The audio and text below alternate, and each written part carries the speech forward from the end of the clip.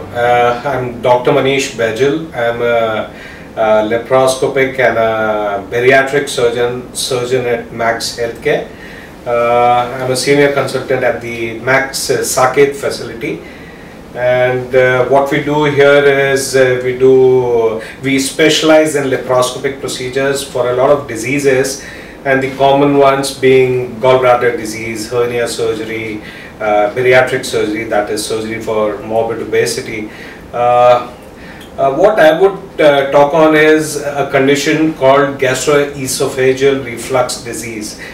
Short form for that is G.E.R.D, and which is very commonly known as a reflux disease in general population. What we need to understand in this is what happens is the acid of the stomach refluxes into the esophagus.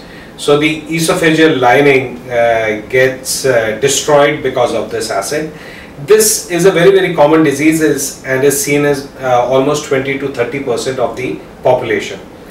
The common causes for reflux is obesity, excessive smoking, too much of alcohol intake, and patients having acid peptic disease. This is a medical disease, but when it reaches a situation, as in when you start developing complications of reflux, that is esophagitis, that's when you can have a definitive treatment in the form of surgery. And it's a laparoscopic surgical procedure in which we recreate the esophageal sphincter so that the acid from the stomach doesn't go up into the esophagus again. And because it's a laparoscopic procedure, you are admitted in the hospital in the morning of surgery. We do the surgery, and next morning you are discharged on a semi-solid diet.